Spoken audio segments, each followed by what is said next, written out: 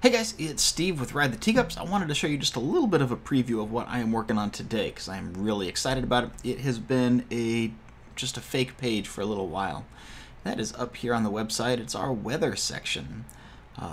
So this has been a coming soon. If you go right now to Ride the Teacups weather, you do that right now. It's coming soon, but I'm working on it and it's not going to be coming soon much longer now. It'll be here. So this is just the idea, and I've got 80 degrees. I still need to obviously fix a couple of things. Thanks. It's in progress, right? So we're still working on it. But I wanted to show you a couple of things. It is real date. It is actually 80 degrees and a clear sky right now in Disneyland as of 1:36, which is exactly when I'm recording this conveniently. The weather icon will actually change and update based on what the actual current weather is, and get done with that. It will actually look like what's on this super secret piece of paper here, but I haven't put the design on the site yet, so that's coming. But I was playing around with a couple of things, and here is what this website's going to look like if there's a little bit of light rain going on in Disneyland at the moment. You will actually see the raindrops crashing on the screen. And if it's more than just light rain, if it's actually a heavier rain, you'll see a few more. And get into all of that. And then, if there's a thunderstorm going on,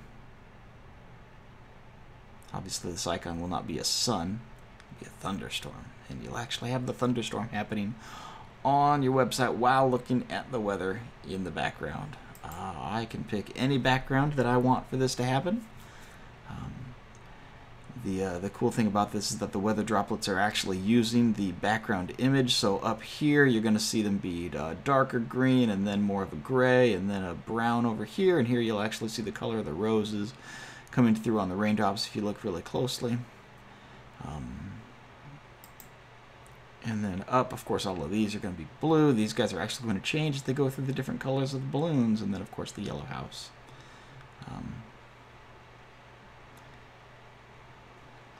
And then, very dramatically, the black one. All of the raindrops obviously are black, and you can see them kind of going through the lights and the colors of the Christmas lights up here on the actual castle. So, and of course lit up by the thunder.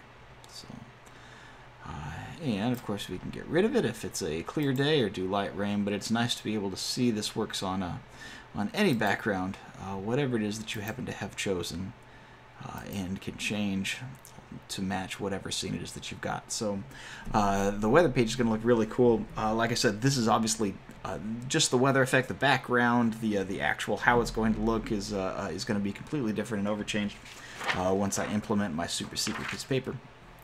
But just a little preview. So keep watching. RideTheTeacups.com. Check out the weather section, and if you subscribe to this YouTube channel, you'll know exactly when it goes up live, and we'll walk you through the actual final build. Thanks for watching. Hope it's been fun. We will see you next time we ride the teacups in the rain.